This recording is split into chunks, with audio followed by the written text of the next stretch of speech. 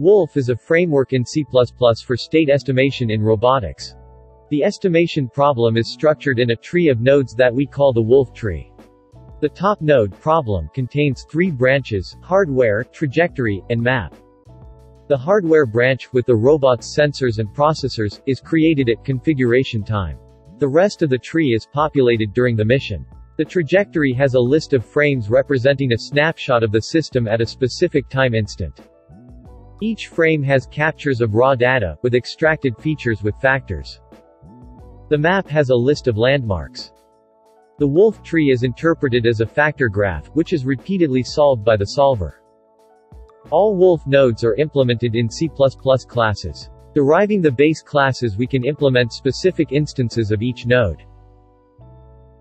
Let's focus on the processors, constituting the front ends.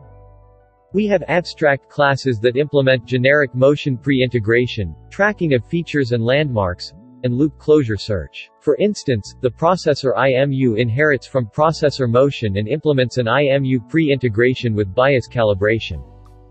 Using the same abstract algorithm, the processor diff drive integrates 2D motion with calibration of the differential drive model, and processor force-torque pre-integrates forces and torques into 3D motion.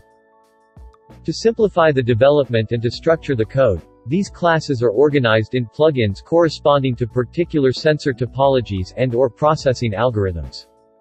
We offer ROS integration, with a unique ROS node that serves all applications, and a set of subscribers and publishers organized in packages.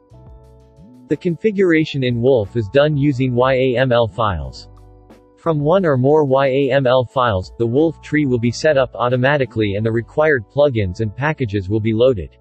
We will start with a very simple toy example. In debug, we can enable some tools for debugging. Inside problem, we specify some global parameters like the frame structure, dimension of the problem, the prior, and the tree manager. So far, the tree manager can be none or sliding window.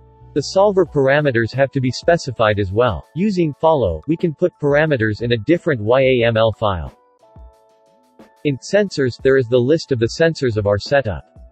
We'll start with just an odometer. Also, there is the list of processors. In this first example, just the odometry processor. For each sensor, there should be a ROS subscriber responsible for translating ROS messages to Wolf captures. Finally, in ROS publishers we have the Wolf outputs. In this first example, we have a publisher for the ROS TF and another for visualizing a metric representation of the graph.